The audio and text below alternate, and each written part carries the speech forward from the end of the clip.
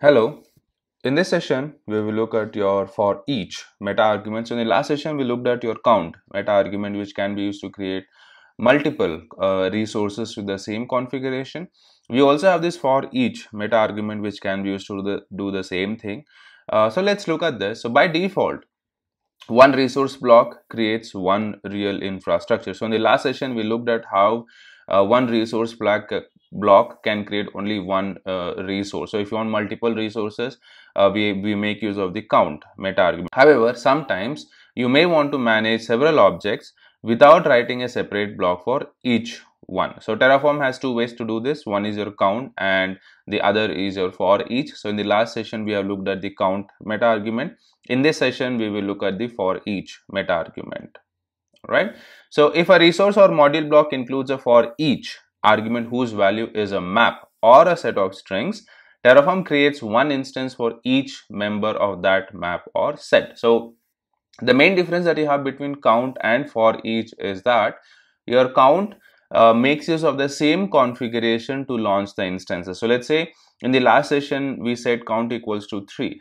Now what Terraform did was it launched 3 instances with the same AMI and same instance type. Now for each can be used when you want to launch 3 instances. However, each with different configuration, meaning one instance with, let's say, AMI 1, the second instance with AMI 2, the third instance with AMI 3. That is, you have a map or you have a set of strings. Then you can make use of your for each meta argument. So a resource block cannot use both count and for each. So you can use either one of them. We cannot use both within the same resource block. So for each is a meta argument defined by the Terraform language, and you can use this with your module block as well as with any resource block.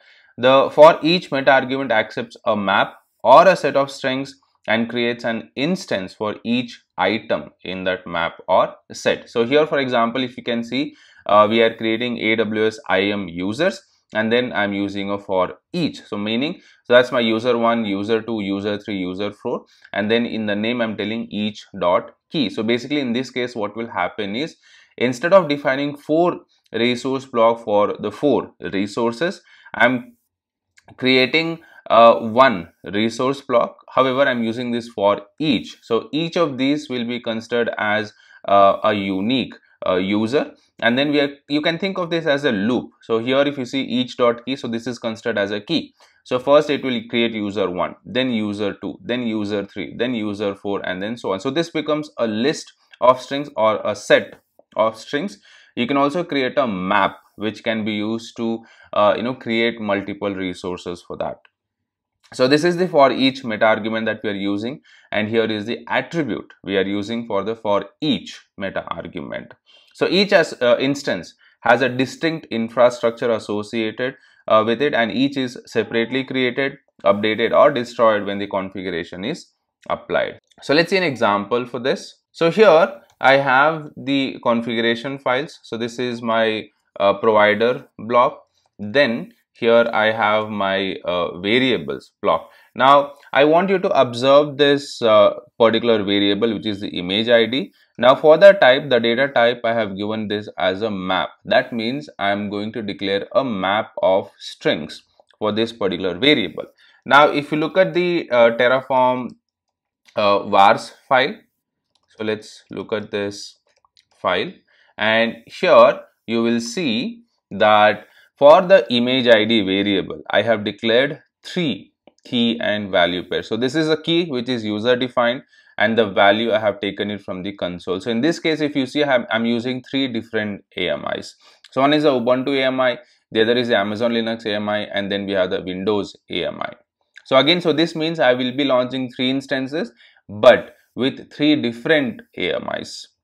This is where we can make use of your for each meta argument. So now if you look at the main.tf file, this is what I am using. So again, we are declaring only one resource block, and then we are using this for each meta argument, and then I'm telling read my variable. So read my variable image underscore ID. So what this will do is, this will get the values, the map of values, and then for the AMI, I'm using my for each attribute. So I'm telling each dot value. So in this case, this is the key and this is the value. So basically what we are doing here is we are going to do a loop. So first, what my Terraform will do, it will take this key and value, and for the AMI, I'm telling take the value of each of this meta argument, and then here in the tags, if you see, I'm referring the key. So for the tag for the instance, we will be using server underscore image1. Then it will take the second key value and then the third key value. So basically again, 3 instances will be created, but each of the instances will be using different AMIs. So this is where we can make use of your for each meta argument. Again, when you want to manage multiple resources, but with different configurations.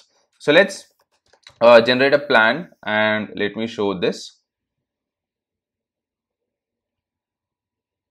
So here in the plan you can see this is going to create 3 resources for us.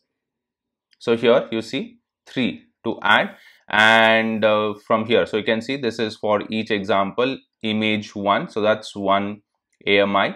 Here is the second AMI and here is the third AMI. So this also does the same thing as your count meta argument. However, the count meta argument create resources with the same configuration. So it will use the same AMI, same instance type, everything will remain the same, but with multiple resources. But with a for each meta argument, we can create a key value pair, right? So we can create multiple resources, but with different configurations. So let's apply this. And let's wait for the resources to be created. Just waiting for the resource to be created.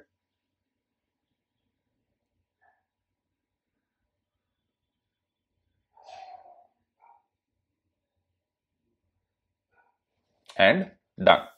So now if you go to the console, so here let me refresh this and you will see that, so let me just filter this to make it clean. So here you can see I have 3 instances. That's server image 1, server image 2 and server image 3. So this is basically the keys that we have defined in our terraform.tfvars file. So here image 1, image 2, image 3, so that is what I've used as my tags, right? So you can also look at the value. So this is the Ubuntu AMI. Then if we go to the second instance, this will be my Windows AMI, and if you go to the third instance, this will be my Amazon Linux AMI. So this is where we can make use of the for each meta argument. So once again, for each can also be used to manage multiple resources, however, with different configurations. So you can think of this as doing a loop. So based on the key value that you have defined, Terraform will do a loop and create that many resources with the specified configurations. That's all for this session. Thank you. Once again, before you leave, please don't forget to subscribe to the channel, and if you like the video, leave a like and please share the video.